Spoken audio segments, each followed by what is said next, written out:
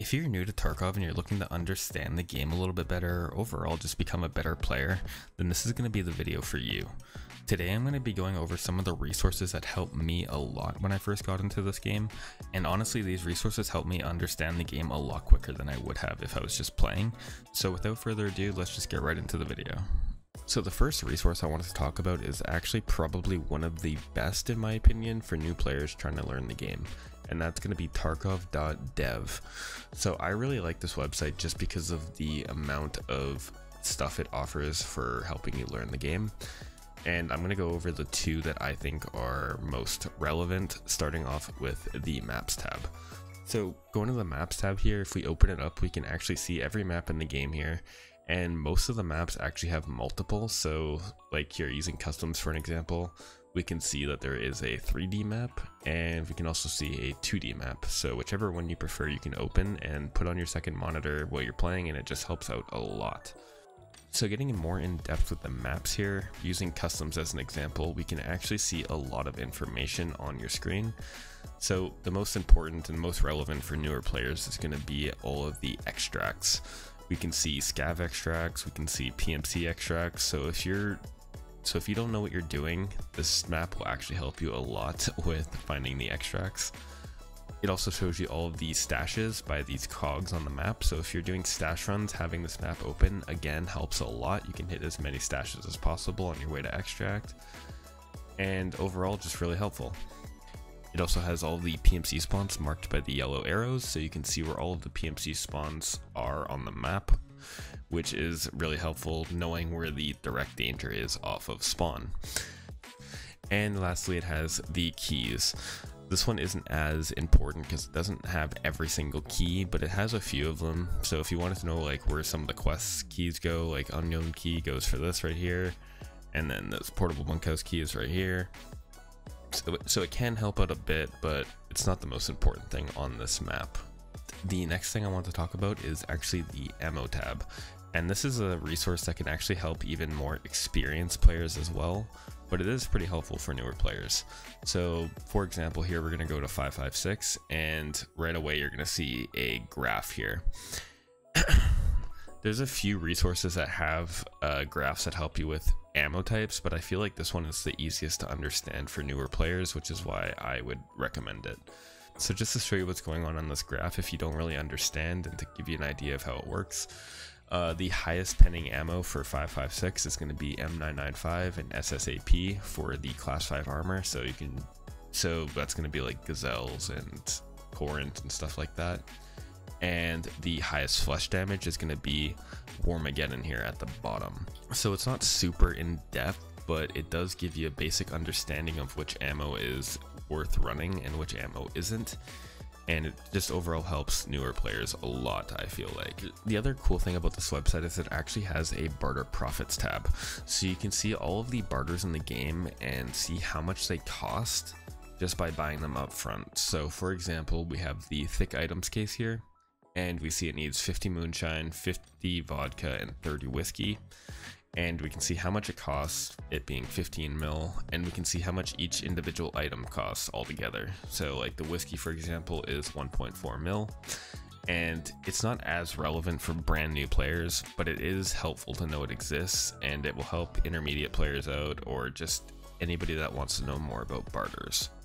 It's kind of the same idea with the hideout crafts tab as well. It shows you all of the different crafts you can make in the hideout, and shows you the profit that you get from them and how much you're gonna make, obviously. So for example, the top one here is the RFID reader from the Intel Center, and we can see here it's about 240k in the flea market, and it needs the labs card, the VPX, and the signal jammer, and all of that together costs about 165k, so you're making about 44k profit once it's done crafting. So again, it's one of those things that probably isn't going to help brand new players, but it is helpful to know it's there for later on. As for the other tabs, I don't really think they're all that helpful, but overall this website is really good for brand new players as it will teach you a lot about the game. The next resource is going to be a must bookmark for literally any Tarkov player.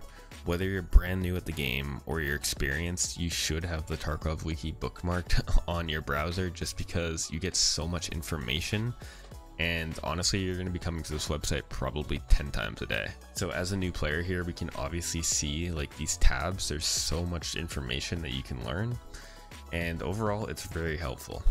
The main reason I use this website these days is to look up quests. So for example here, say I wanted to do the extortionist, you can actually search for it on this website and it will bring you to the page for the quest.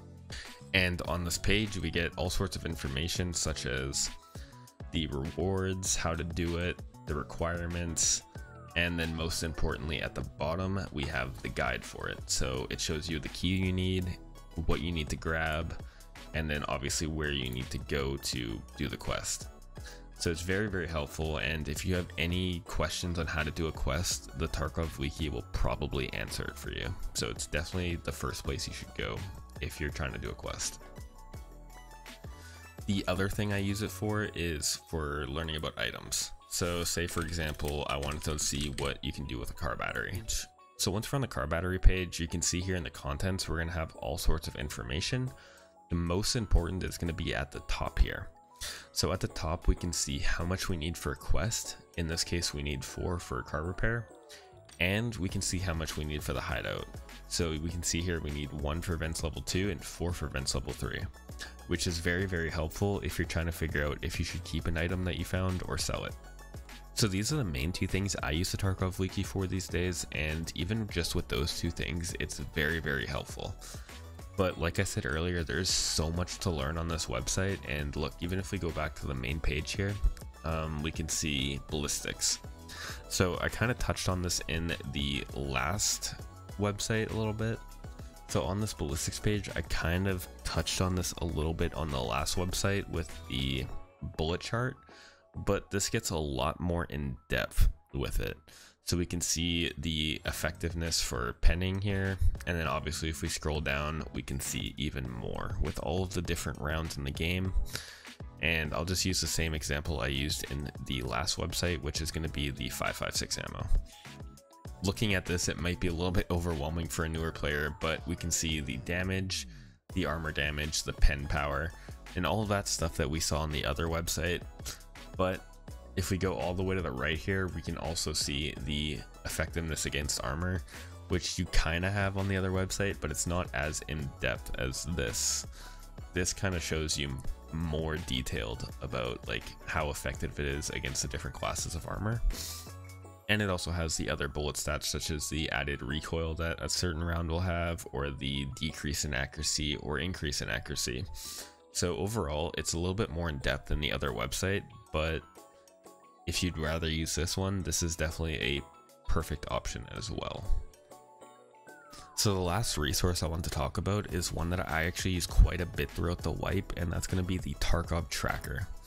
So if you want a website that helps you track your quest progress, or track your hideout progress, or track what items you need to hold on to progress in the game in your stash, then this website will be really, really good for you. So I'll just show you what I'm talking about. If you go to the quest tab here, you can sort the quests by traders as well. And what it will do is it will show you all of the quests that you need for the different traders. For Prapper, for example, we have Debut, which is his first quest, and a couple things here. One, it will show you the quest and show you how many quests are locked behind it, so you'll know if a quest is quest locking you or not. And most importantly, it will give you a link to the wiki page if you need help with the quest, which, as I talked about earlier, the Tarkov Wiki, really, really good, and it will show you how to do the quest. I said earlier it helps you with hideout progress. This is kind of what I mean by that. You can go to the hideout tab and kind of keep track of what items you need to keep for the hideout for what different things, and then once you build it, you click build, and then it will keep going like that until you're done the hideout. Really, really good for keeping track of the hideout if that's something you care about. And I'll just kind of click all the level 1s, and you can see kind of different stuff popping up as you do it, so it helps you keep track of what you're doing in the hideout. And one last thing I almost forgot about, if you go to the settings tab here, you can see a tab here called team settings, and what you can do with this is just put your display name if you wanted to, I don't know, whatever you want, and then you can copy this link and share it with your friends. And what this allows you to do is kind of show your friends which quests you're on and what items you need and whatnot. I don't typically use it, but if you're playing with somebody else that's new to the game, I can see how this could be helpful if you both are using this website. And aside from that, that's kind of it with this website. It's pretty straightforward, and its main use is going to be helping you keep track of your quests, which is what I use it for. So go ahead and use it if you want to keep track of your quests, and that's kind of all there is for the Tarkov Tracker. And that's kind of it for my video today. I hope you guys found these websites useful and they helped you learn the game a little bit better. Be sure to let me know in the comments what you think of these websites, and I'll see you guys in the next video.